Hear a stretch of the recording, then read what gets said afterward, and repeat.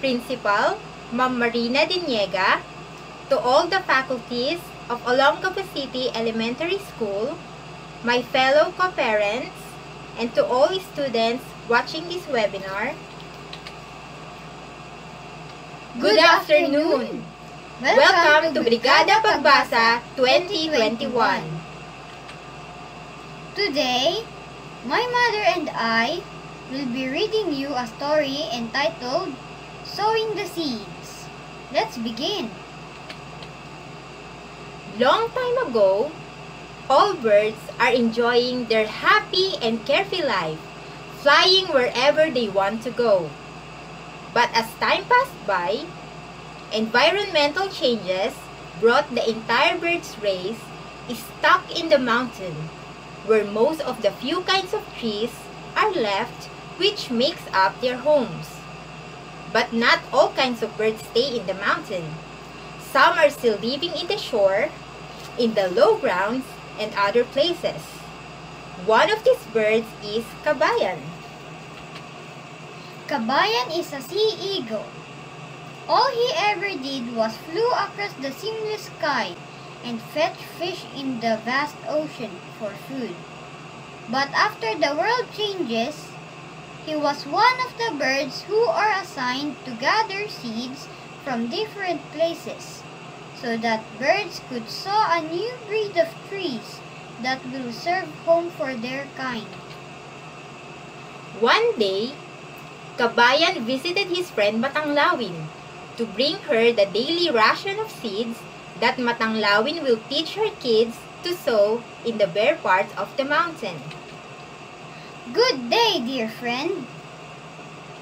Here are your daily seed ration. Try sowing early with your hatchlings so that they could easily learn how to do it. Wait, I'm not sure if I could do this. Life is hard. We can't barely eat. I don't know if I could teach them to do it. Were those hatchlings not a fruit of your loin? You got more than what you needed to teach them. Maybe you just haven't seen how far you've come. I'm not sure if I could do this longer. How long would it take for us to get all our lives back the way it used to be? My dear friend, only the one knows what the future holds. Just be yourself and you are good to go. Okay then, thank you. We'll head directly to the bare parts of the mountain and sow these to generate new sprouts. See you again tomorrow then. Sure do. Matanglawin then took her kids to the bare parts of the mountain. She finds it really difficult to teach her hatchlings to do it. So, Matanglawin started to sow the seeds herself. One by one, she picks the seed onto her beak and plants it in the bare land.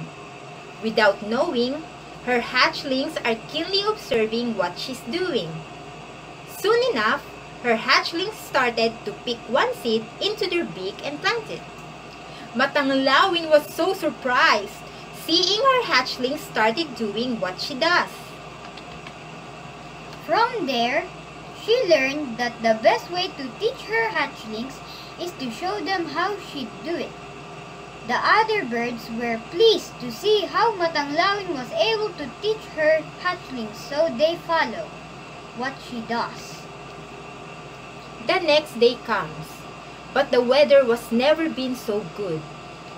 Without the seeds, the future of the mountain will be uncertain. The world needs to heal, and the sowing must continue. But the cruel storm make it difficult for Kabayan and his kind to gather and pick up the seeds for the sowing. Matanglawin was very worried about her friend Kabayan and about her hatchling's future. So, amidst the wicked weather, she took an enormous leap of faith and put her bravery into action. Matanglawin flew out in the vast sky and helped her friend to gather seeds and take it back home. But the weather was so rough that it will be difficult to carry the seeds in a single bag. So, Kabayan and Matanglawin encouraged the other birds to help out. Other birds were so amazed of what Kabayan and Matanglawin was trying to do. So without a doubt, one by one, they started to help out.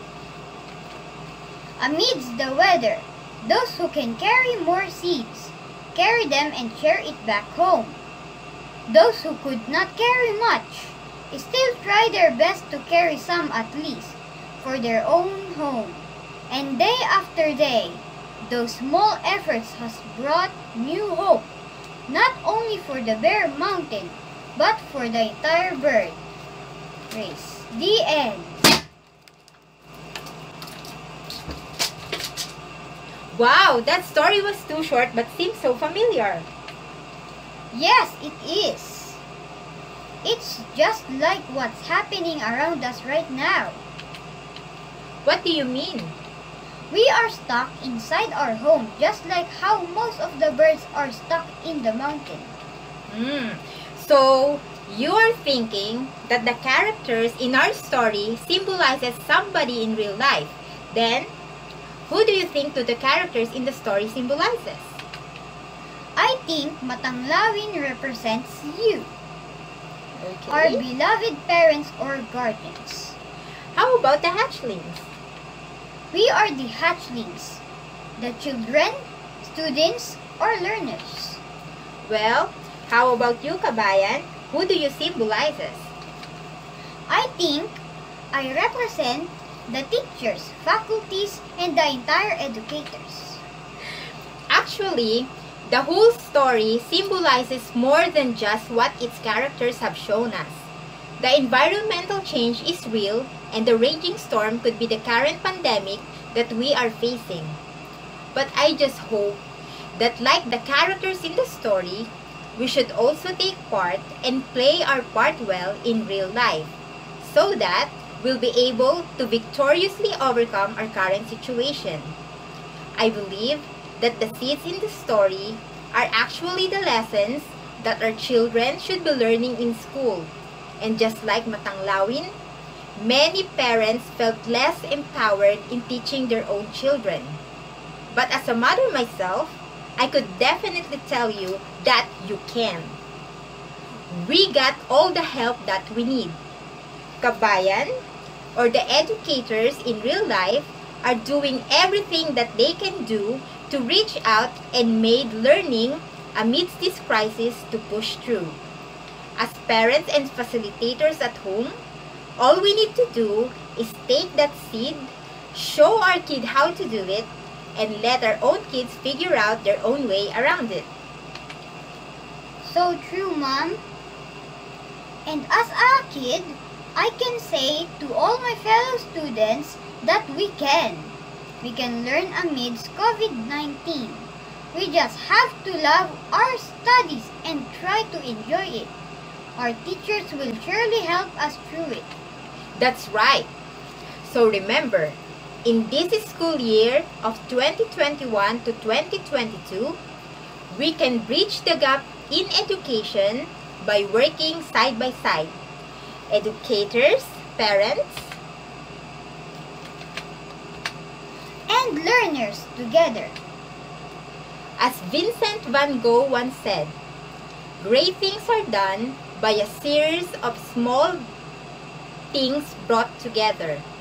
Watch how our small collective efforts can turn this school year around. Thank you very much, and God bless. Keep safe, everyone. Bye!